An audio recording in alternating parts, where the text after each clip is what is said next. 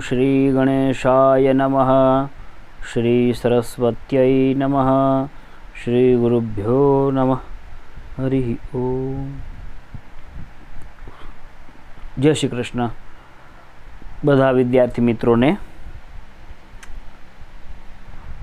અંતિમ સ્વાધ્યાયની શૃંખલામાં આપણે સૂત્ર ભણ્યા હતા વ્રશ્ચ ભ્રશ્ચ વિશ્વસ્ય વસુરાટોઃ સ્કોહ સંયોગાદ્યોરંતે ચ. આ 3 સૂત્રો અને પ્લસ વાર્તિક એટલા ભણ્યા હતા.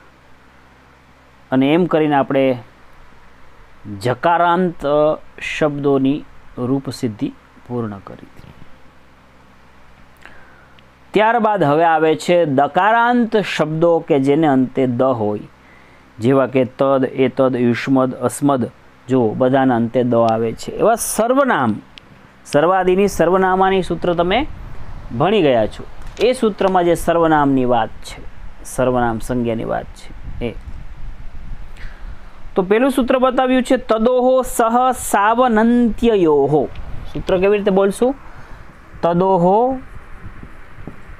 સહ સાવનંત્યયોહો.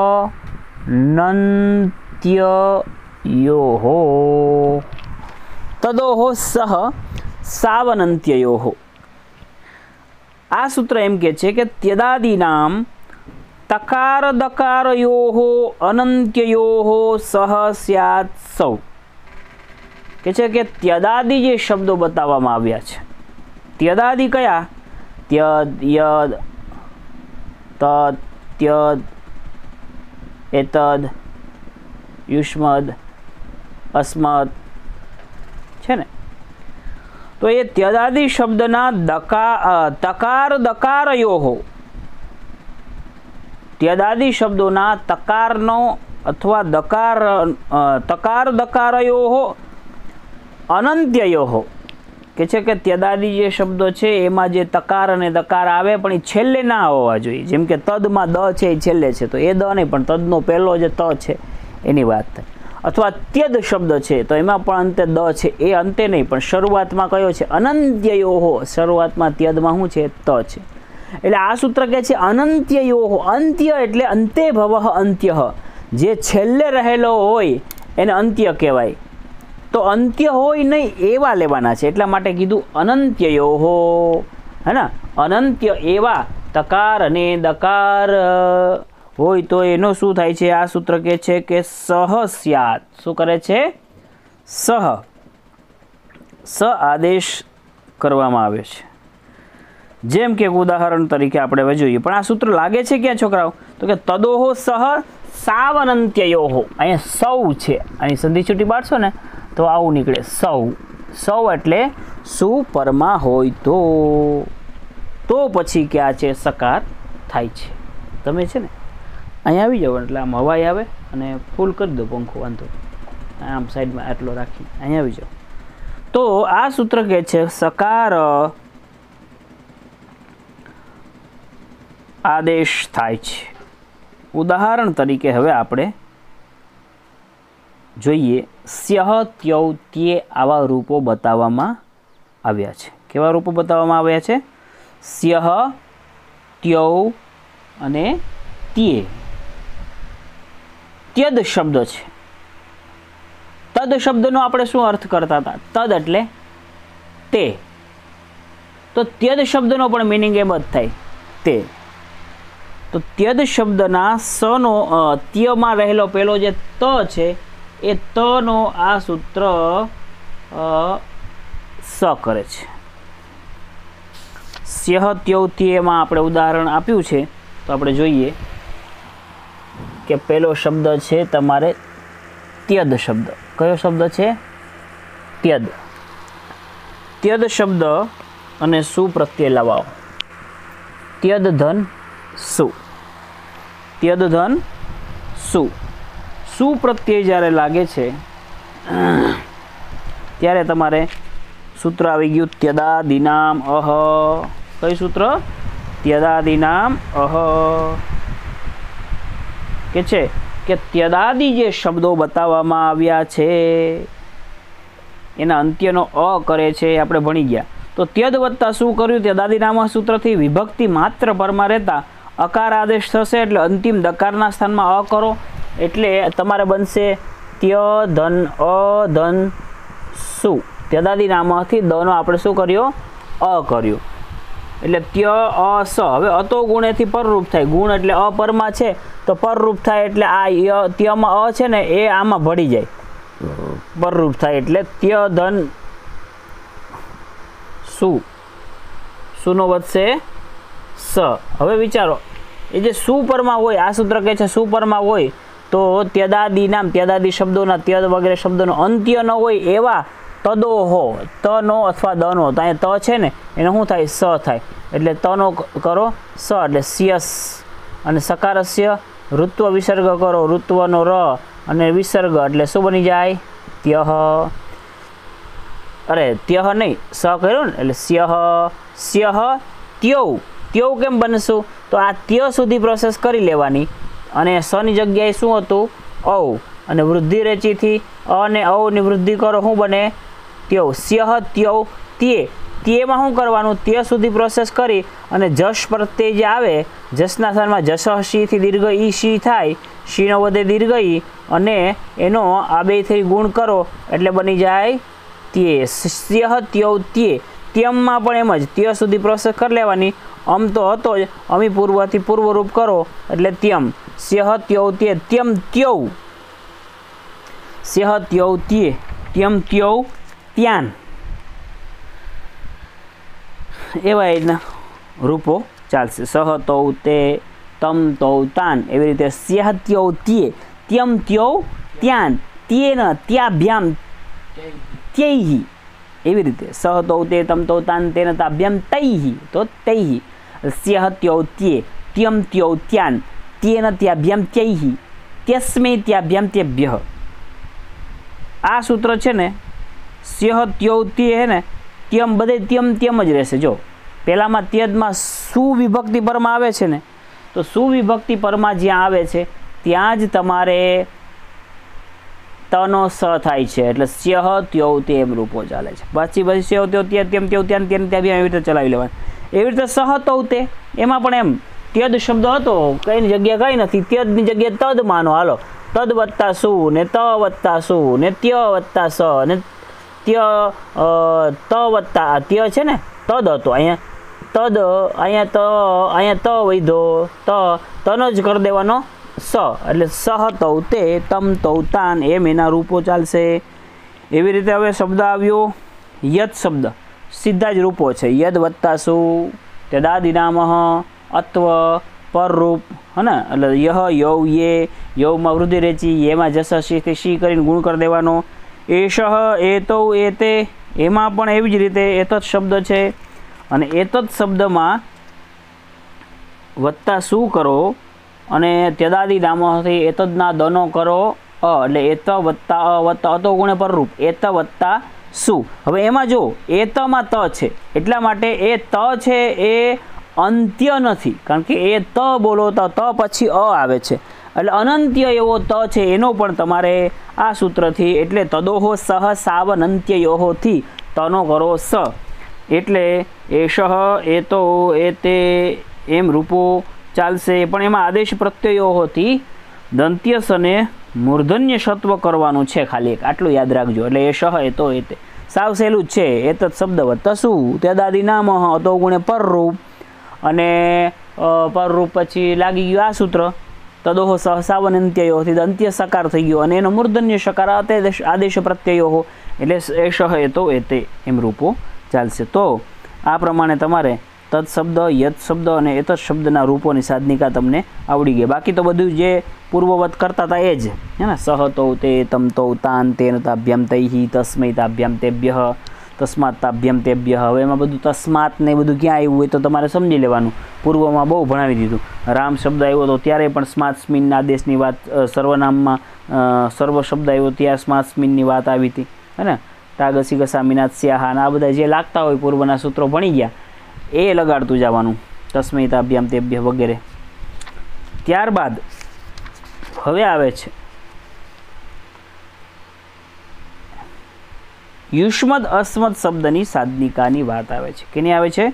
યુષ્મદ અને અસ્મદ. તો યુષ્મદ અને અસ્મદ સર્વનામ વાચક જે શબ્દો હોય એ યુષ્મદ અસ્મદ સર્વનામની પરમાં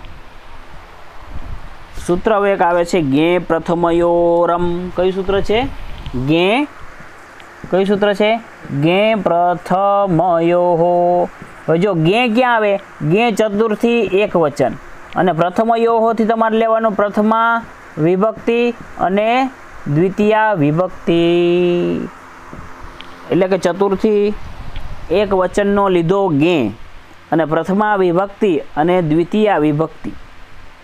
આ પ્રમાણે તમારે કુલ પ્રત્યયો થયા 3 3 6 અને 1 ચતુર્થી એક વચન એટલે 7.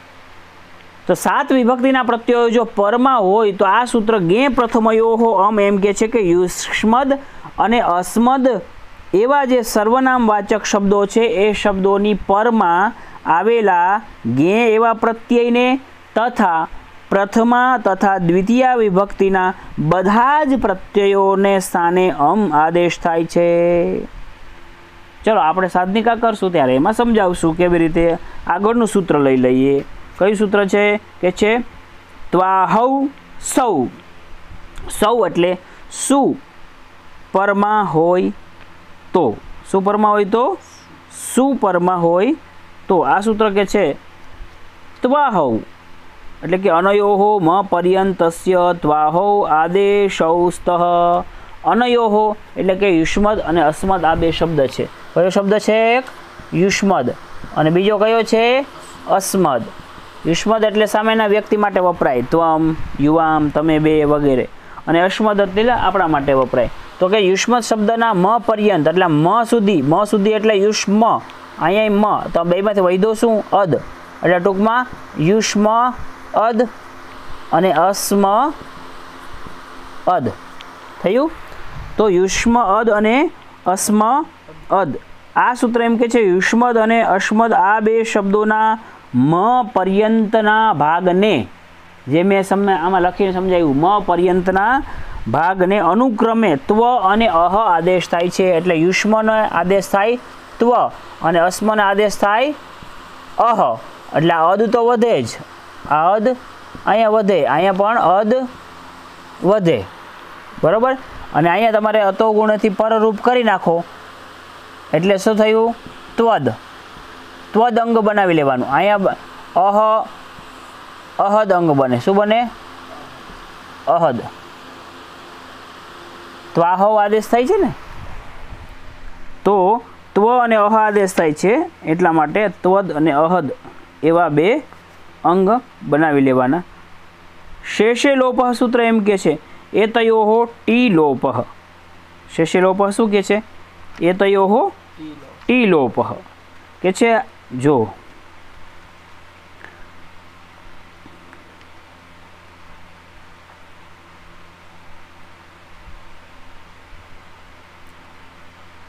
એતયોહો એટલે આ બે શબ્દ. આ બે શબ્દ કયા? યુષ્મદ શબ્દ અને અસ્મદ શબ્દ. એમાં જે અદ છે ને, અદ, એ અદનો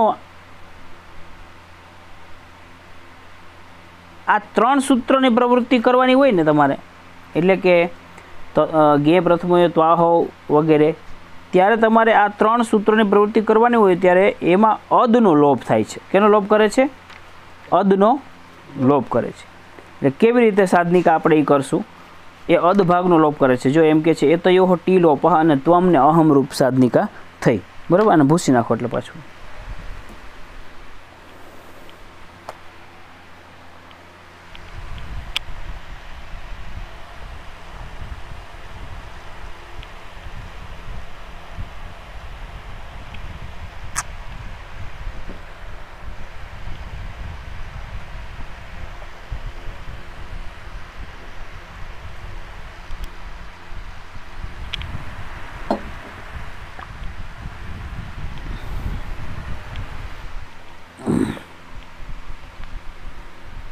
હવે આપણે ત્વમ ને અહમની સાધનિકા કરવા જઈ રહ્યા છીએ મિત્રો. તો એમાં કશું જ નથી. પહેલાં યુષ્મદ શબ્દ લ્યો, તમારી નજર સમક્ષ યુષ્મદ શબ્દ લ્યો અને અસ્મદ શબ્દ લ્યો. તો યુષ્મદ વત્તા સુ અને અસ્મદ વત્તા સુ એવું જ્યારે બને ત્યારે પહેલું સૂત્ર લાગી જાય ગે પ્રથમયોરમ. એ સૂત્રથી પ્રથમા દ્વિતીય વિભક્તિ છે એટલા માટે એ સૂત્રથી યુષ્મદ અને અસ્મદ શબ્દથી પરમાં રહેલ જે સુ છે સુના સ્થાનમાં શું થઈ જાય? અમ. કેવો આદેશ થાય? અમ. સાધનિકા તમને કરીને બતાવું. યુષ્મદ વત્તા સુ. અહીંયા આપણે એ જ વિભાગ પાછો અસ્મદનો પણ ચાલુ રાખીએ. અસ્મદ ધન સુ. ગે પ્રથમયોરમ પ્રથમા વિભક્તિ છે સુના સ્થાનમાં કરો અમ આદેશ એટલે યુષ્મદ ધન અમ અને અસ્મદ ધન અમ. સાધનિકામાં આગળ વધીએ. આગળનું સૂત્ર છે કે ત્વાહ સૌ કે સુ પરમાં હોય તો અનયોહ મ પર્યંત. મેં તમને કીધું હતું મ પર્યંત એટલે યુષ્મ મ પર્યંત ત્વ અને અહ આદેશ થાય એટલે આ મ પર્યંત એટલે યુષ્મના મ પર્યંત કરો ત્વ. આમાં વધ્યો અદ વત્તા અમ. આમાં પણ મ પર્યંત કયો આદેશ થાય? અહ. અહ વત્તા અદ વત્તા અમ. આવી સ્થિતિ થઈ. ત્યારબાદ શેષે લોપઃ સૂત્ર આવીને કહે છે કે અનયોહ ટી લોપઃ. શેષે લોપઃ શું કહે છે કે ભાઈ આ બંને શબ્દ છે એના ટી ભાગનો શું થાય છે? લોપ છે. એટલે હવે યુષ્મદ અને અસ્મદ એ બે સર્વનામની જે આપણે રૂપસિદ્ધિ જ્યારે કરી રહ્યા છીએ ત્યારે શેષે લોપથી ત્વદની ટીનો લોપ કરશું. એટલે આ ત્વદની જે ટી છે એટલે પહેલાં અહીંયા એક કામ કરો, અતો ગુણેથી પરરૂપ કરો. શું કરો? પરરૂપ. એટલે આ જે અ છે એ આમાં ભળી જાય એટલે ત્વદ ધન અમ અને અહીંયા પણ પરરૂપ આ અ આમાં ભળી જાય એટલે અહદ ધન અમ. હવે શેષે લોપથી ટી ભાગ છે ત્વદમાં અદ એનો શેષે લોપથી લોપ થાય એટલે ત્વ અડધો અને અમ અને અહીંયા પણ અહ અડધો અને અમ અને ઇઝ ઇક્વલ ટુ ભેગું કરો ત્વમ અને અહમ. આ ગણિતના દાખલા જેવું જ છે. ત્વમ ને અહમના રૂપો સિદ્ધ થાય છે આવી રીતે. ત્યારબાદ સૂત્ર આવે છે યુવાવૌ દ્વિવચને. યુષ્મદ શબ્દ આપણે ભણ્યા ત્યાં ત્વમ યુવામ યુયમ હે ને ત્વમ યુવામ શું કરીએ છીએ? ત્વમ યુષ્મદ શબ્દ છે તો ત્વમ યુવામ યુયમ હે ને અહમ આવામ વયમ. પ્રથમા વિભક્તિ આપણે જ્યારે કરવા જઈ રહ્યા ત્યારે ત્વમ યુવામ યુયમ અહમ આવામ વયમ. તો ત્વમ ને અહમ થયું. હવે શું આવ્યા? યુવામ. તો યુવામના રૂપો કેવી રીતે કરવાના? તો એની પહેલાં સૂત્ર આવે છે યુવાવૌ દ્વિવચને. કઈ સૂત્ર આવ્યા? યુવાવૌ દ્વિવચને કે છે દ્વયોઃ ઉક્તયોઃ અનયોઃ મ પર્યંતસ્ય યુવાવૌ સ્તઃ વિભક્તૌ. સૂત્રની વૃત્તિ બોલું છું. અનયોઃ ઉક્તયોઃ. અનયોઃ એટલે આ જે બે અમે શબ્દો કહ્યા છે. ઉક્તયોઃ એટલે કયા? પણ કહે છે કે દ્વયોઃ ઉક્તયોઃ અનયોઃ કે દ્વયોઃ એટલે દ્વિવચનમાં જો આ કહેવાયેલા હોય તો એટલે કે યુષ્મદ અને અસ્મદ શબ્દની વૃત્તિ દ્વિવચનમાં હોય તો એટલે કે કોઈને દ્વિવચન કેવું હોય એમાં પણ યુષ્મદ અસ્મદનું તો કે છે મ પર્યંત યુવ અને આવા બંને આદેશો થાય છે. પણ વિભક્તો એટલે કે વિભક્તિના પ્રત્યયો પરમાં હોય તો વિભક્તિના પ્રત્યયો પરમાં હોય તો યુવ અને આવા આદેશ વિભક્તિના પ્રત્યયો પરમાં હોય તો યુવ અને આદેશ થાય છે. આ થયો તમારે યુવાવૌ દ્વિવચને સૂત્રનો અર્થ. પછી સૂત્ર આવે છે પ્રથમાયાશ્ચ દ્વિવચને ભાષાયામ. કે છે ભાષાયામ એટલે લૌકિક સંસ્કૃતની વાત છે. બે પ્રકારના સંસ્કૃત ભાષા છે. એક ભાષા છે એ વૈદિક સંસ્કૃત ભાષા છે. એટલે વૈદિક સંસ્કૃત ભાષાનું વૈદિક વ્યાકરણ છે એટલે એના પોતાના રૂલ્સ હોય. અને આપણે જે લૌકિક એટલે કે આ પુરાણ વેદોને છોડીને બધા શાસ્ત્રોની જે ભાષા છે એ લૌકિક કહેવાય. જે અત્યારે પુરાણથી લો સ્મૃતિ લ્યો એ બધું. તો આ સૂત્ર એમ કે છે કે પ્રથમાયાશ્ચ દ્વિવચને ભાષાયામ લૌકિક સંસ્કૃતમાં ઓંગ્યેતયોઃ આત્વમ લોકે. લોકમાં એટલે લૌકિક સંસ્કૃતમાં ઓંગી એટલે ઓટ અથવા ઔ એ પરમાં હોય તો એતયોઃ આત્વમ. આ બંને શબ્દના અંત્યને કે છે આત્વ થાય છે. આત્વ એટલે કે એના અંત્યનો આકાર એવો આદેશ થાય છે. જેમ કે હવે આપણે સાધનિકા કરવા જઈ રહ્યા છીએ યુવામ અને આવામ. તો વિચારો, યુષ્મદ શબ્દ કયો શબ્દ છે? યુષ્મદ. યુષ્મદ ધન ઔ અહીં દેખાય છે ને ભાઈ? હે,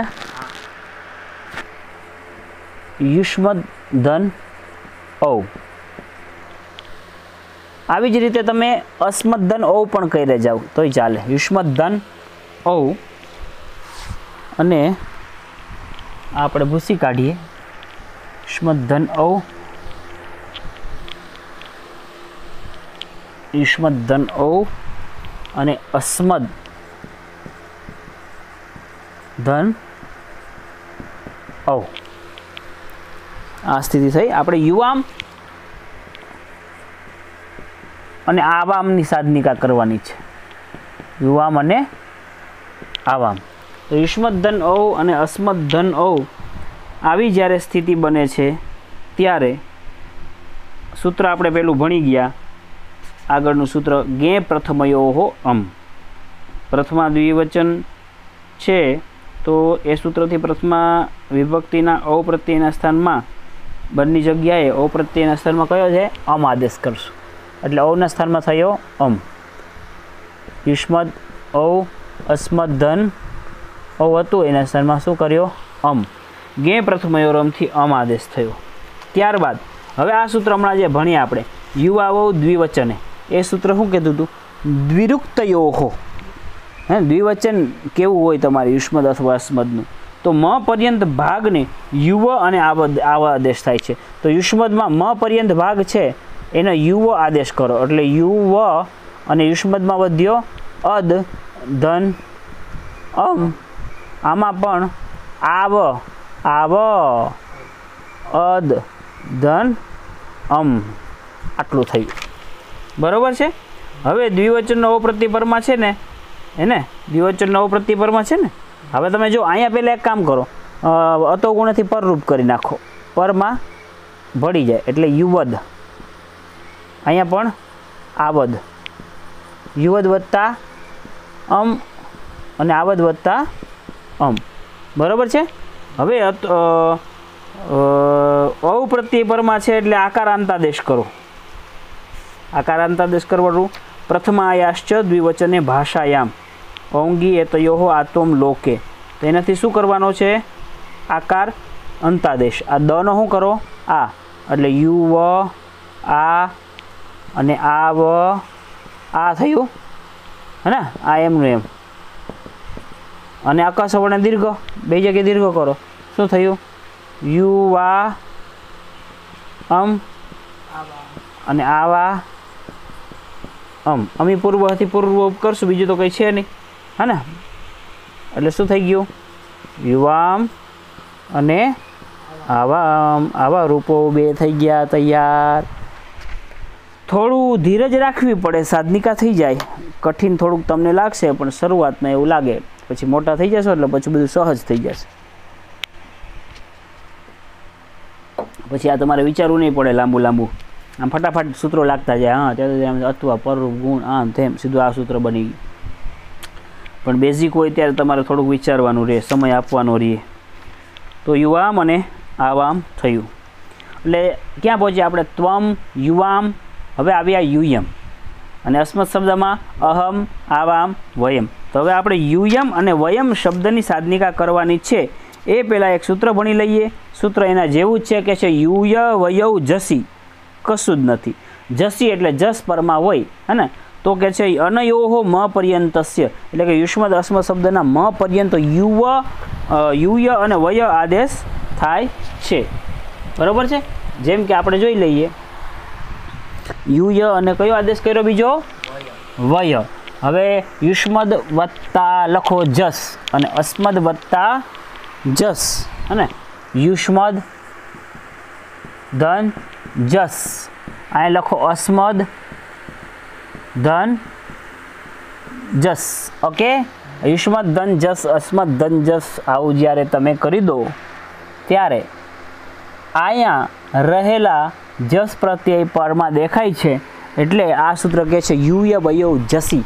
જસ પરમાં હોય તો અનયોહો મ પર્યંતસ્ય. આ મ સુધીમાં કયો આદેશ કરો? હે યુ ય અદ જસ થશે ને આમ ભાઈ.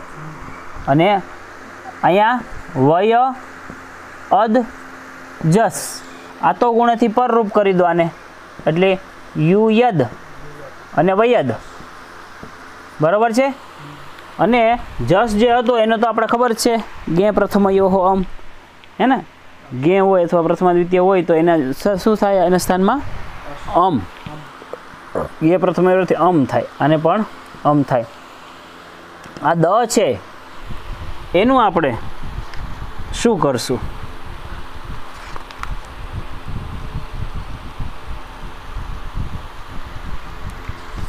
શેષે લોપ જે ભણી ગયા, શેષે લોપ આગળ હે ટી ભાગનો લોપ થાય એટલે અદનો લોપ થઈ ગયો બેયનો. એટલે યુ ય અડધો અને અમામાં ભળવી દો એટલે બની જશે યુ યમ. અને એવી જ રીતે અધ ભાગનો લોપ થાય તો વય અમ વયમ. આ પ્રમાણે તમારે ત્વમ યુવામ યુયમ અને અહમ આવામ વયમ એ પ્રમાણેના પ્રથમા વિભક્તિના રૂપો અહીં તમારે પૂરા થયા છે. પછી તમારે શું આવે છે? હવે કેટલા સૂત્રો? તમાવે એકવચન.